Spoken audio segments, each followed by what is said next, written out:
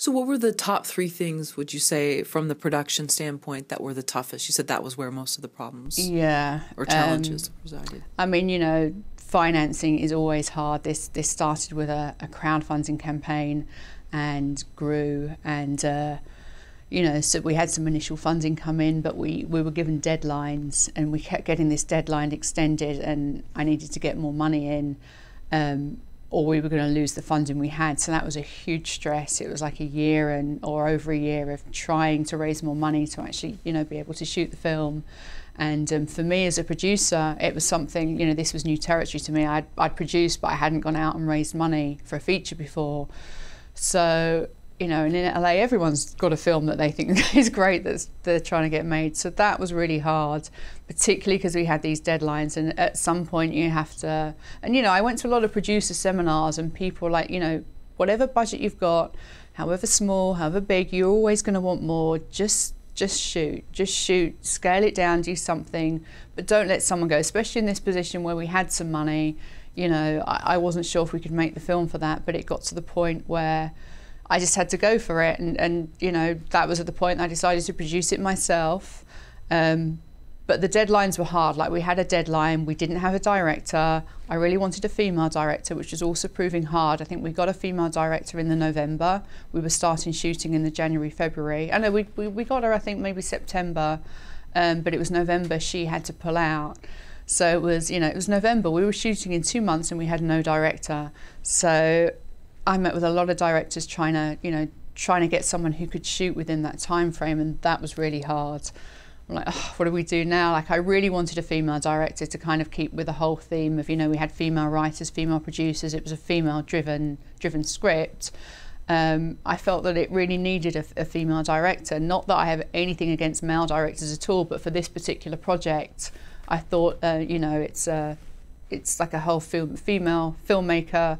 You know, it just felt right, but it was a struggle because there aren't a whole lot of them out there, and the ones that were busy or couldn't work within the deadline. So that was a big stress. And then, you know, there's all kinds of stuff that came up in post. We had a big problem with sound, not because of anything bad to do with the sounds on the film, but with the post sound. Like, we had someone who couldn't finish, went to another sound studio, so that took about 8 months longer than it should have done. So it was just, you know, there were things that came up the whole time from a producing standpoint. Like, I don't know, I mean, the thing that wasn't so hard was distribution. Really? You know, because we got to the point, I approached a lot of distributors, and Vision Films, our distributor, I'd heard a lot of good things about, and went to them, and it worked out pretty well. But of course it was a stress to me, because at that point I made a film, I didn't know how easy it was going to be to get distribution. So yeah, there were a lot of things that, you know, roadblocks that we hit along the way. And you mentioned briefly about people dropping out, and I think that's an interesting thing about LA. I think people have great intentions, you know, and they don't mean to flake. Some of them, maybe they don't care, but I think a lot of people want to keep their word, but for whatever reason they don't. And so how was that? Did you have to recast or add new people in at the last minute? Yeah, I mean, it began with a producer who I was going to work with, who, you know, had got funding, and, you know, it turned out he hadn't got funding. But, you know, these people, you know, this was for me starting very early on, and it was someone actually I knew. And so that was something, that was the first one that I hit. Like, you know, just be honest. Like, you know, just, if you haven't got the money, great, we can work on it together. But, you know, so there was that kind of thing. And then there was a director that I was going to work with. But it was, you know, everyone's kind of hedges their bets. It's like, unless it's your own project, they're like, yeah, I want to do your project. Yeah, it's good. Have you got the money yet? No, okay, well, when you get the money. And then it's like, you know, well, I'm not really going to work with you. I want a job, I'll be employed and help you, but you have to do all the work. And then if it's going to be successful, then I might jump on. So it was really hard to find people that were really passionate and committed, that would be great to work with and stay the course. That, you know, because there is always going to be bigger, better projects. So you want someone to be, and actually that was something that happened to us during filming. We had a couple of crew members drop out to go and work on big budget movies. So our line producer was constantly, you know, trying to find new lighting, trying to find that was something we lost. Actually, we lost one of our gaffers during filming, and we were desperately trying to find another one, because people don't want to commit. Sure. But you know, we had a lot of people that were really great, that were really committed, that we couldn't have made this film without.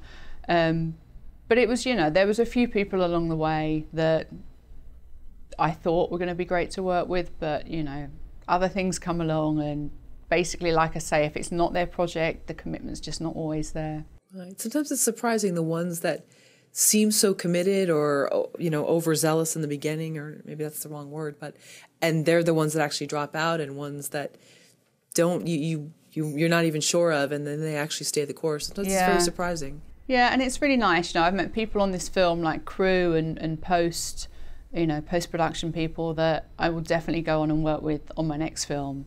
You know, there's some really good people out there. It's just, you know, it's just who you gel with, and you know who gets it, and who's, you know, commitment is a big thing. Right. Yeah. Well, there's so many things in LA too that are going on, and people also have other jobs or whatever. Yeah. So I know that's one of the issues that. We did actually have one of the other lead actresses. We had someone commit for 4 months and then they pulled out, so we had to recast. So there was a little bit of that going on, but not too much with the actresses, because we cast really close to filming. So you know, everyone kind of knew by then what their schedules were. There was one role, Ruth Connell, who plays the role of Stacey. She was initially meant to play the role of Sharon the editor, but she was filming on Supernatural, so she had a friend, Marina Sirtis, who now plays Sharon the editor, who's from Star Trek Next Generation, so she got her to fill in for her role. Actually, so that was another thing that I created later for Ruth. The role of Stacey was not written into the original script, but Ruth is a great friend of mine, a great actress, and I really wanted her involved. So those scenes actually came later, the role of Stacey that we went and shot after the initial 15-day shoot, because Ruth was committed to Supernatural at the time.